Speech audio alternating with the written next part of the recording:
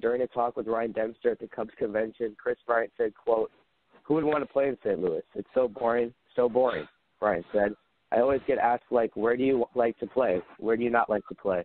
St. Louis is on the list where I don't like to play," end quote. And Max, will open this up first to you since you were there. What are your thoughts about this?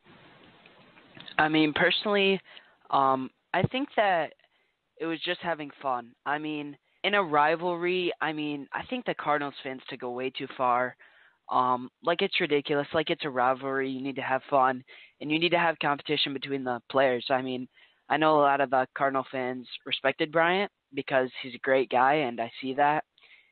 And now they're not going to respect him because of an opinion against a rival, which seems pretty silly to me. I mean, there's a lot of trash talk, and obviously Bryant isn't usually a guy to do it, but